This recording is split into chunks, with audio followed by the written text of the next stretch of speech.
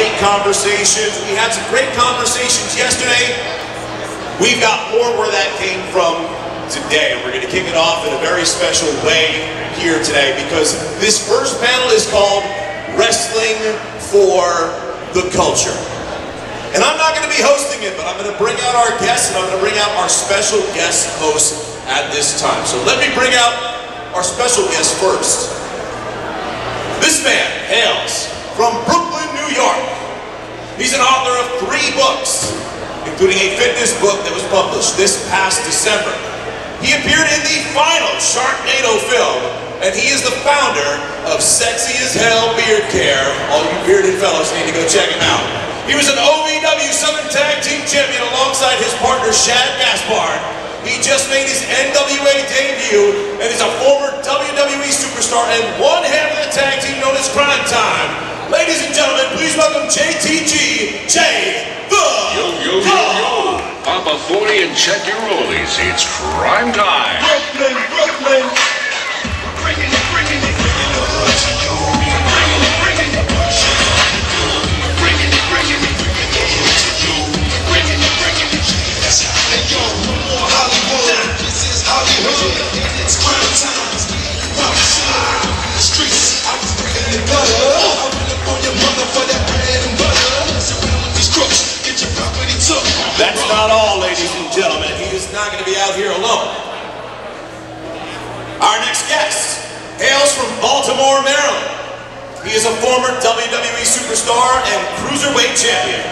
He is a former Impact Wrestling X Division champion, and he is the 3rd African-American world champion in Impact Wrestling history. He's the man who united the TNA World Heavyweight Championship and the Impact World Championship. It is my pleasure at this time to introduce you to Impact Wrestling superstar, Rich Swann!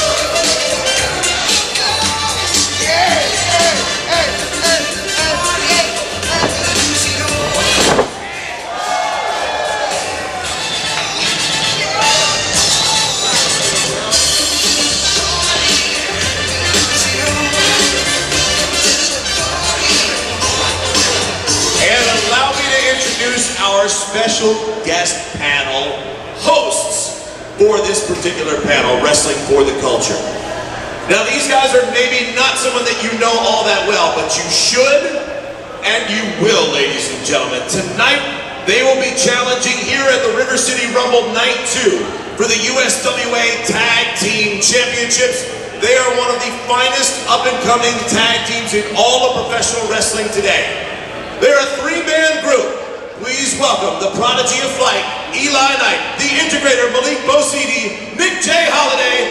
They are Culture Inc.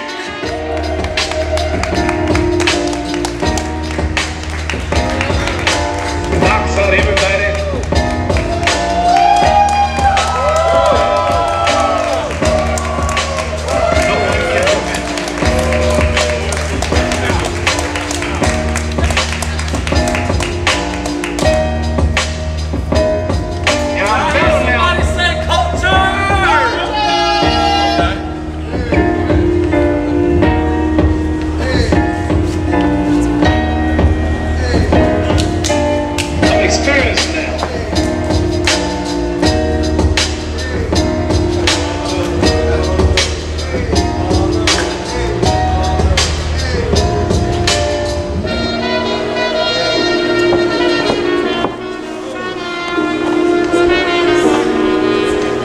How's everybody out there doing tonight? Jacksonville, make some noise! let's start this thing off hot. I know y'all get louder now. We got two of the most influential brothers from our culture making a name for themselves right now. Let's give it up again for JTG and Rich Swann. Let's go. Alright, so let's get this Q&A started, man. JTG. What's good, player? The VIP champion out there in Texas, man. Let's go. So let's start off, man. So, you grew up in Brooklyn. Flatbush. Flatbush. Alright. So, what made you get into the world of professional wrestling? Oh man, both my parents were big wrestling fans. My mom especially, she would take me and my sister to Madison Square Garden every month. When it started, I wasn't even born yet. She was taking me when she was pregnant, and I just posted on my social media, I think about a week or 2 weeks ago, my first wrestling event. It was in 1985. I wasn't even one yet, but I was watching King Kong Bundy and Andre the Giant go at it, and I was just a couple of months, and it's just been a tradition. I've been going, when they ran New York City, they would come once a month, and me, my mom, and my sister was there. How about them Knicks this season, though, man? They did it. They're doing all right. I don't keep up with it. You just got eliminated out of the playoffs, but y'all did y'all thing. Y'all finally made it back to the playoffs. So I'll give you that respect. So, hey, so Rich, you started early in your career at a young age. We got Eli Knight here who started at a young age too in our group. So he's gonna issue questions to you. Yeah, I can ask the same thing he asked JTG. What got you started into wrestling? You know, just my brother, he was a huge wrestling fan, and I just remember as a young kid, I was at home watching the Go-Go Power Rangers. And my brother, he came in, he said, "Get that crap off, I got something else you need to watch." And I said, "Well, what? What could be better than the Power Rangers?" He put on WCW Monday Nitro. Next thing I knew, I was seeing guys like Eddie Guerrero, Rey Mysterio, Dean Malenko fly around doing all these things that the Power Rangers could do, but they was real. God dang. So I said, you know what, this is something that I want to do. This is something that, you know, these guys, especially Rey Mysterio, being his size and stature, I was never a big kid. I was always the small kid, the little run of the grumps. You know what I'm saying? And just seeing somebody like Ray gave me hope and inspiration, and that's why I do what I do today. It's amazing. It's amazing. JTG, quick question for you. So a lot of people here may not know the strenuous training we go through. Yeah. Could you happen to give a glimpse at your training in OVW? Oh man, so I started training in OVW when I was 19 years old. And I started out with like 30, 40 people. And by the end of the month, there was probably like, like 10, 15 of us. In the wrestling business, they have a way of weeding out the weak, weeding out the ones who, you know, who really want it. Not someone who just watched it on TV and, oh, I'm gonna get in the ring. You know, we went through strenuous training. You know, we did 100 to 500 squats. Yeah. Hitting the ropes 100 times. You know, I remember going home from training sometime, and I have like little welts from the ropes under my arm, and I just developed a what you call it? Callus. It's like a callus. Yeah. The hard spot right there. There you go. So yeah, I don't got those bruises anymore. But yeah, the training is very strenuous. You have to really be passionate about the world of professional wrestling to get into it. It's not for the weak of heart. For anybody who's thinking about getting into professional wrestling, you have to come in. You could be physically fit, but you have to have the heart, the passion for it. Appreciate it. That's real. That's real. So JTG, you are one half of the illustrious tag team Crime Time that I know everybody in here believes needs to be in the Hall of Fame coming soon, right? Make some noise for Shad Gaspard again. So, my question is, you and Shad, early 2000s, y'all came into WWE. I want to know, how was it doing those entertaining skits? Because I got one in particular that you and Shad was selling D-Generation Next some scalper tickets to get back into Raw, man. How was filming those entertaining skits like? Those skits were very entertaining to film. I remember when we got the script, well, not the script because they couldn't really write for Shad and I. Yeah. We kind of just gave us bullet points of what they wanted us to do. But like the vignettes, we came up with a lot of our vignettes and skits. I remember our debut skits, the vignettes. Shad and I came up with all those ideas, and we did it in OVW, and Vince got hold of it, saw it, hired me immediately. He's like, I love these guys' on-screen chemistry. They have something I wanted on my brand. And I got called up, Shad and I got called up, and then we went up to WWE. They ran a lot of ideas by us, but we had to, because it had to be street approved. It had to be approved by, hood approved. Yeah, and I remember one time one of the writers came to Shad and I, and he wanted us to say mollywopped. Shad and I looked at each other like, what's a mollywop? You're not saying that. Where did you get mollywop from? Oh, we looked at what's it called? The Urban Dictionary. I'm like, oh, that's where you messed up. Man, okay. Rich, so you just had probably one or maybe the biggest match of your career. You walked into Impact Rebellion, and you're going one-on-one with one of the greatest performers of this generation, Kenny Omega, and you're walking in there as the Impact World Champion. Tell us how it was going into that match and your preparation for that match. You know, every single day I was just getting ready for the best bout machine, getting that cardio up, making sure I was in the gym, just working as hard as I could, you know what I'm saying? And everything that they say about Kenny Omega is true. He is the best bout machine. He is one of the people that is an inspiration to the people coming up watching this game, and he's a game changer. And getting in the ring with them at Rebellion, I definitely found out what Kenny Omega was made of. We went 30+ minutes, and man, you know what I'm saying? Like, it was definitely one of the toughest matches of my life. It had a whole bunch of pressure, you know, built up with it, you know what I'm saying? I came in as the Impact World Champion and the TNA World Champion, you know, and I had that match with Moose, and Moose, he's one hell of a competitor, former NFL star.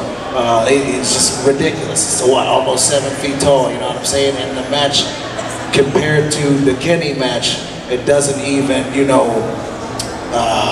put into words the exhaustion, you know, that I felt, you know, in that match. Like, Kenny and I, we put everything that we had into it because it was built as, you know, 2 different wrestling promotions on 2 different television stations, stepping into one ring on one pay-per-view, no screwy finishes, no BS. Like, we was just going out there and we was gonna give a winner, and you know, everybody saw who the winner came out to be, and that was Kenny. But you know what? I feel like I proved myself. Hell yeah, you did. Hell yeah, you did.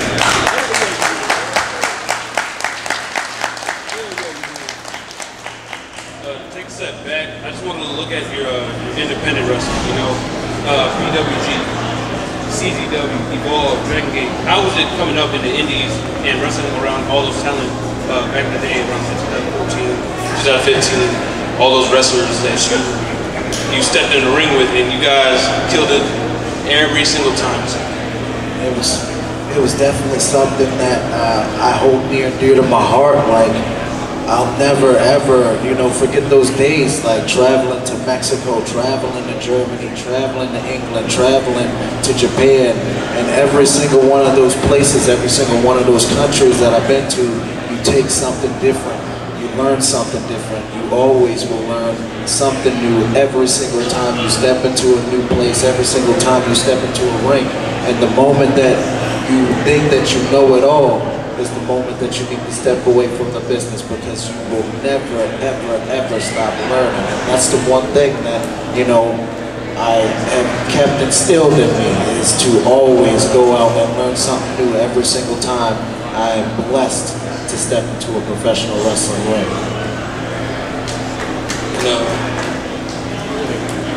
You know, speaking about PWG, we know that it's coming back August 1st. So, you got any plans, or? Just keep them eyes peeled. You might see me in Battle of Los Angeles or something like that. You never know.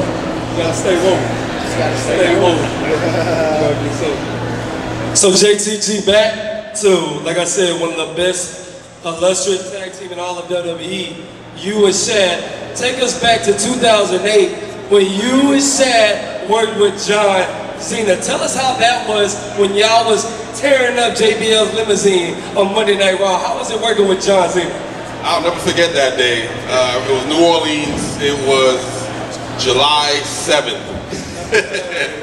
2008.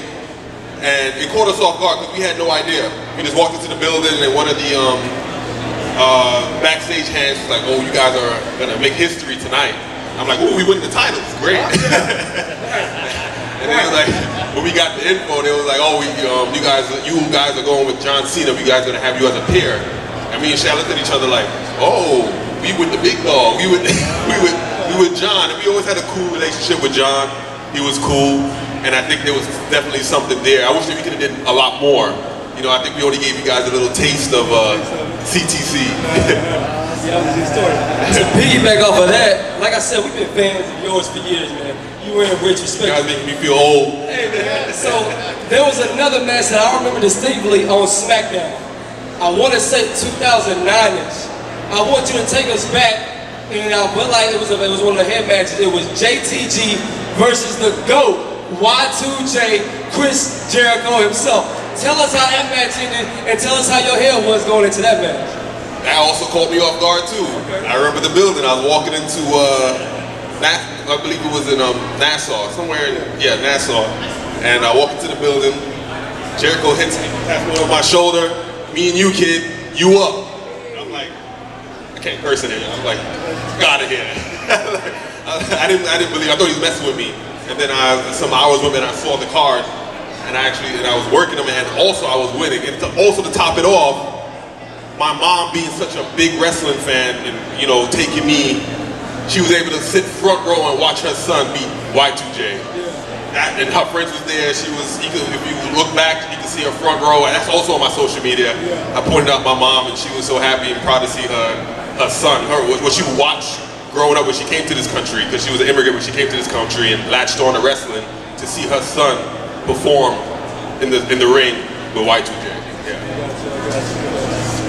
So like I said, with this collection of black excellence in this ring right now, with us brothers coming up in this business of color, how did y'all approach that? Did y'all ever face any negativity? Did you ever face any struggles, any criticism in certain aspects? What kind of advice would you give three brothers up and coming in this business of how we should handle adversity like that if we was to approach something like that? You know, I'd say, you know, just go in, don't use it as a crutch. You know, we've all dealt through negative in our life, you know what I'm saying? I've dealt with adversity from the age of 15 years old, you know what I'm saying? Like, I didn't have a mother or a father, you know what I'm saying? And I've just learned to deal with adversity. When you go in and you look adversity right in the face, you know what I'm saying, and you take what's yours, you do it respectfully, though. And I'd say as a brother, you know what I'm saying, you go through and you just go through it and bust your ass just like, excuse my language, but you just go through and you just work as hard as you can, harder than the next man to get what's yours and earn respect and everything like that. And just come with respect. That's all. That's it. Just to follow up with what he said, give it your all. Just give it your all. Don't focus on the negativity. Stay positive. I'm big into spirituality, so I don't focus on negativity, because when you focus on it, it's like a magnet. You're just gonna attract it. So stay positive, and just give it your all. Just give it your all. When I first started out with professional wrestling, I was watching tapes from the 80s and 70s. I was working on my promos. I was practicing my punches on the walls, busting up my knuckles because I wanted to throw the best punch in my class, and look where it got me. So for all y'all fans right here in attendance, listen, this is the time where we gonna get y'all involved in this Q&A. So everybody out here, let's make some noise. We finna come out there and get a fan question. So everybody get up, we finna go to the loudest fan, and y'all finna ask JTG and Rich Swann a personal question. Malik, find the loudest fan for us. Personal. Let's go, make some noise, make some noise. Who wants to ask these two brothers a question real quick? Let's go. All right. They shy out here.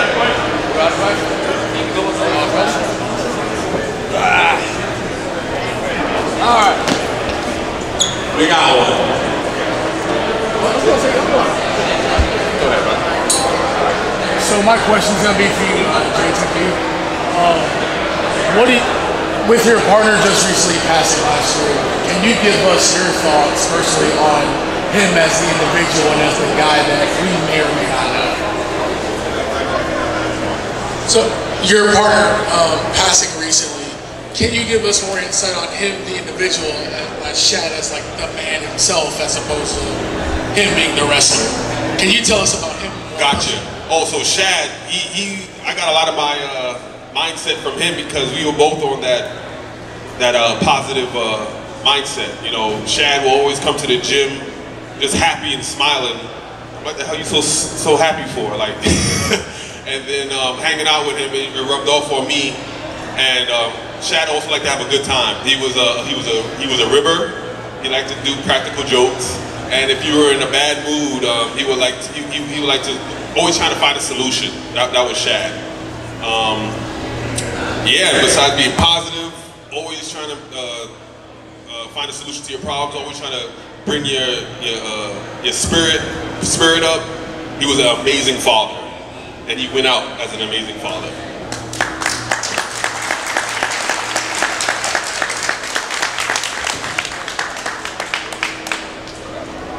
Hi, this is for JTG, and the quote Norwell, the interviewer, I have a gift for you.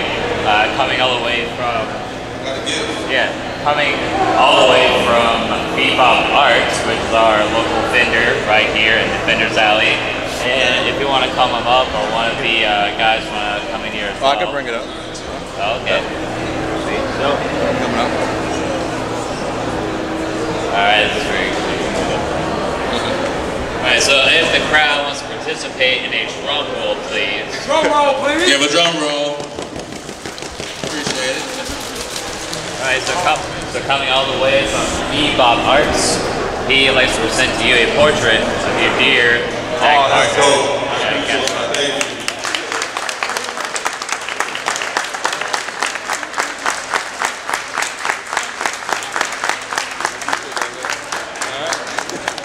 Y'all trying to make me cry here in Jacksonville. All right, let's get one more fan question. Let's go. One more fan question. One more. Loudest fan. Come on now. Let's see. Let's go. Let's go. One more. There you go, my man right here. Oh. Hand it to JTG. Okay. Look right there, right here. To your right. All right. All right. So this question is for Rich Swann. So as I think a lot of us know that you competed in the Cruiserweight Classic for WWE, I was going to ask, what was that experience like for you, and how did you feel being in such a big setting like that? It was definitely an amazing experience. Definitely somebody of my size and stature. You never would think that I'd be able to make it to WWE. And I got the opportunity to be a part of NXT a year before the Cruiserweight Classic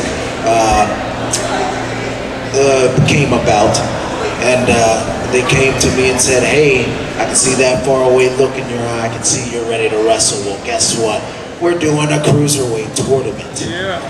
And I was like, whoa, oh snap, this is what got me into wrestling. This is what inspired me. This is my chance to show the world what I can do. And not only myself, there was 32 other competitors that also got an opportunity to step into the World Wrestling Entertainment and, you know, hone their skills and show the world what they could do. And I felt very fortunate and grateful to be able to put Cruiserweight Wrestling back on the map. And, you know, it was definitely an amazing experience. Thank you. Guys, we actually have one more question over here. I think we have a question for Culture Inc. Oh, okay. What's going on, guys? I got a question for y'all young guys in the business, for the culture guys. Do you feel like you owe a responsibility to the business and to represent the culture, if you will, to the future of pro wrestling? Everybody give it up for the world's strongest man, Mark Henry. Give it up for the, hey, from our culture to you, Mark Henry. Happy belated birthday, my brother. Happy birthday. Man, we just got a question from Mark Henry, man. So to answer your question,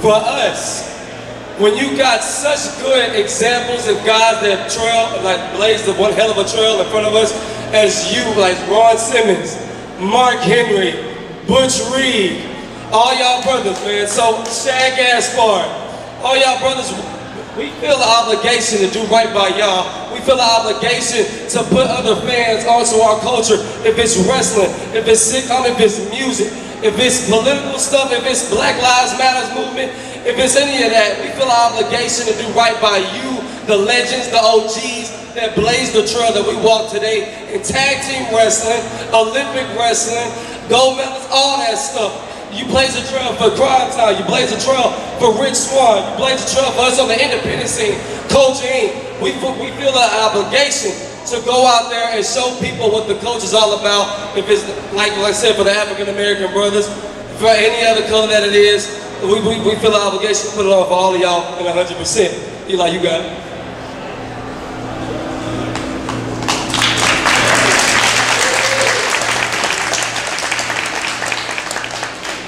I'm only 19, so learning all about just like what Black people have been through, the struggles we go through at a young age, you have to realize that we have a responsibility. We have to look at just everything Black, and we have to just do right for the brothers and sisters in front of us, bro. That's it. That's it. I know. Our responsibility is to everybody, because inside, outside this business, inside, outside this ring, we have to show them 100%. We can't show them anything less. We can't give no reason for them to look at us any less than everybody else. So no matter what it is that we do, inside, outside the ring, 100% we will give for our obligation.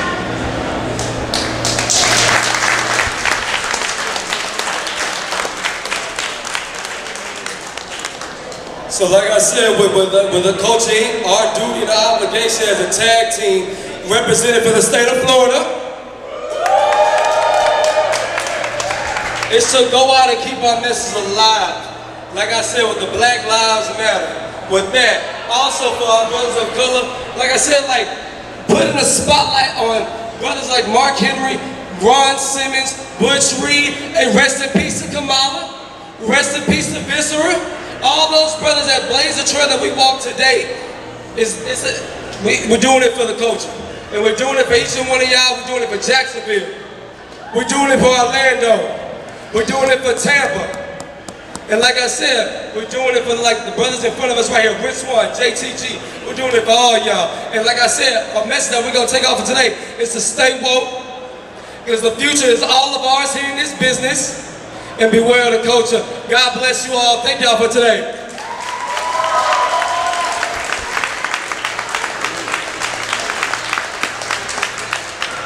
Give it up one more time, ladies and gentlemen, the Wrestling for the Culture panel, opening things up today and day 2 of the River City Wrestling Con.